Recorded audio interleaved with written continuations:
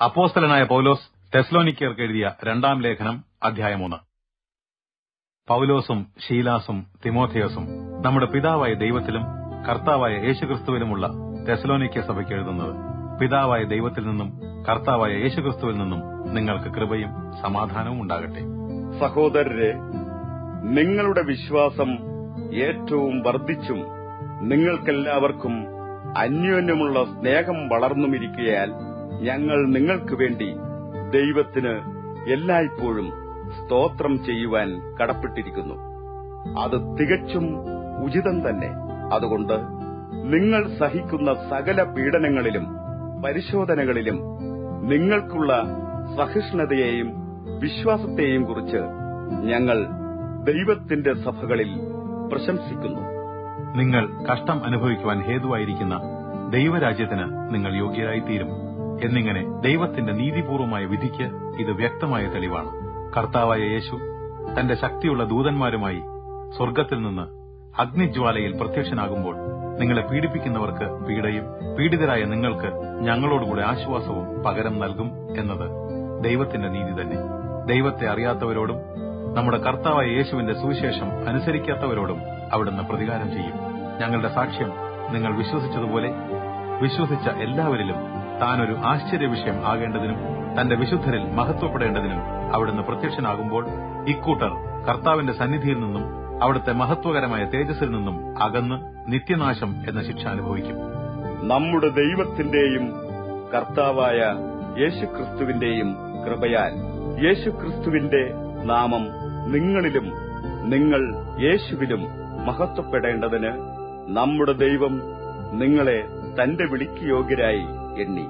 നന്മയിലുള്ള നിങ്ങളുടെ ആഗ്രഹവും വിശ്വാസത്തിന്റെ പ്രവൃത്തിയും തന്റെ ശക്തിയാൽ പൂർത്തിയാക്കി തരേണ്ടതിന് ഞങ്ങൾ നിങ്ങൾക്ക് വേണ്ടി നിരന്തരം പ്രാർത്ഥിക്കുന്നു. 2 തെസ്സലോനിക്കർ അധ്യായം 2.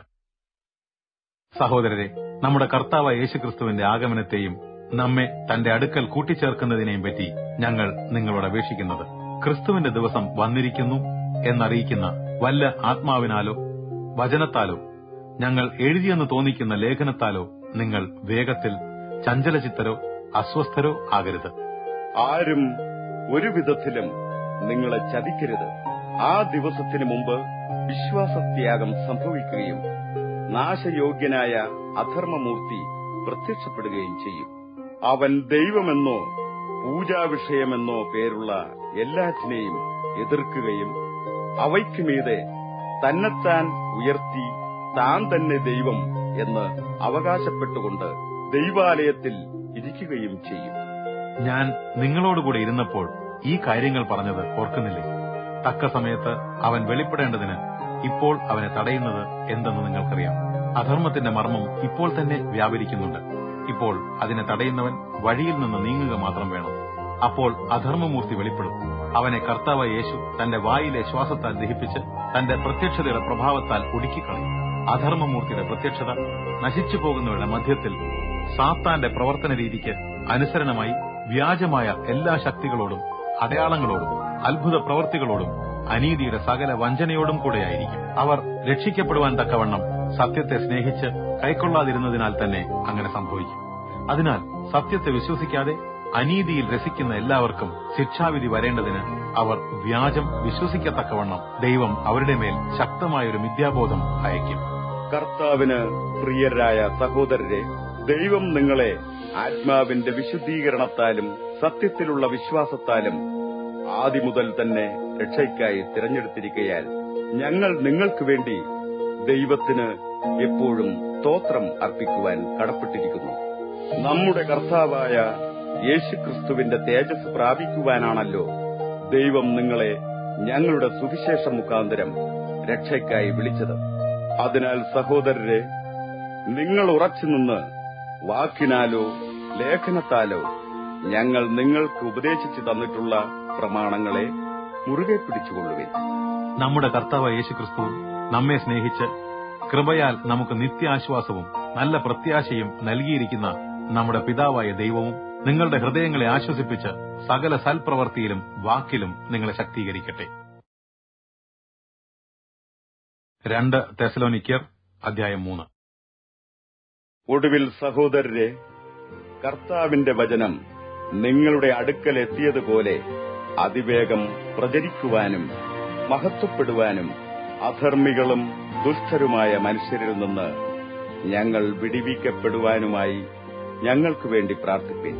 വിശ്വാസം എല്ലാവർക്കുമില്ലല്ലോ. കർത്താവോ വിശ്വസ്തൻ. അവിടുന്ന് നിങ്ങളെ ശക്തരാക്കി ദുഷ്ടനിൽ നിന്ന് കാത്തുകൊള്ളും. ഞങ്ങൾ കൽപ്പിക്കുന്ന കാര്യങ്ങൾ നിങ്ങൾ ചെയ്യുന്നുവെന്നും മേലിലും ചെയ്യുമെന്നും കർത്താവിൽ ഞങ്ങൾക്ക് നല്ല ഉറപ്പാണ്. കർത്താവ് നിങ്ങളുടെ ഹൃദയങ്ങളെ ദൈവസ്നേഹത്തിലേക്കും ക്രിസ്തുവിന്റെ സഹിഷ്ണുതയിലേക്കും നയിക്കുമാറാകട്ടെ. സഹോദരരെ, ഞങ്ങളിൽ നിന്ന് നിങ്ങൾ പ്രാപിച്ചിട്ടുള്ള പ്രമാണങ്ങൾ പാലിക്കാതെ ക്രമം കെട്ട് നടക്കുന്ന എല്ലാ സഹോദരന്മാരിൽ നിന്നും അകന്നുകൊള്ളണമെന്ന് കർത്താവായ യേശുക്രിസ്തുവിന്റെ നാമത്തിൽ ഞങ്ങൾ നിങ്ങളോട് കൽപ്പിക്കുന്നു. ഞങ്ങളുടെ മാതൃക പിന്തുടരേണ്ടത് എങ്ങനെയെന്ന് നിങ്ങൾ തന്നെ അറിയുന്നുവല്ലോ. ഞങ്ങൾ നിങ്ങളുടെ മധ്യേ ക്രമം കെട്ടവരായി ജീവിച്ചിട്ടില്ല. ആരുടെയും ആഹാരം ഞങ്ങൾ വെറുതെ ഭക്ഷിച്ചിട്ടില്ല. നേരെ മറിച്ച് നിങ്ങളിൽ ആർക്കും ഭാരമാകാതിരിക്കേണ്ടതിന് ഞങ്ങൾ രാവും പകലും ക്ലേശിച്ച് അധ്വാനിക്കുകയാണുണ്ടായത്. സഹായം സ്വീകരിക്കാനുള്ള അവകാശം ഞങ്ങൾക്ക് ഇല്ലാഞ്ഞതുകൊണ്ടല്ല, പിന്നെയോ നിങ്ങൾക്ക് പിന്തുടരുവാൻ ഒരു മാതൃക നൽകുവാനാണ് ഞങ്ങൾ അപ്രകാരം ചെയ്തത്. ജോലി ചെയ്യാത്തവൻ ഭക്ഷിക്കുകയുമരുത് എന്നൊരു കൽപ്പന ഞങ്ങൾ നിങ്ങളോടുകൂടെ ആയിരുന്നപ്പോൾ നിങ്ങൾക്ക് നൽകിയിരുന്നുവല്ലോ. നിങ്ങളിൽ ചിലർ ജോലിയൊന്നും ചെയ്യാതെ പരകാര്യ തൽപരരായി അച്ചടക്കം വിട്ട് നടക്കുന്നുവെന്ന് ഞങ്ങൾ കേൾക്കുന്നു.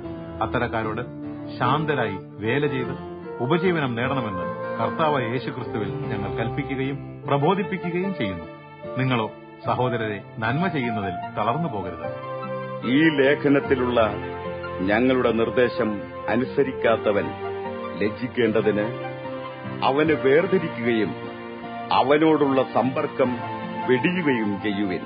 എങ്കിലും അവനെ ഒരു ശത്രുവായി കണക്കാക്കാതെ സഹോദരൻ എന്ന നിലയ്ക്ക് ഉപദേശിക്കുകയാണ് വേണ്ടത്.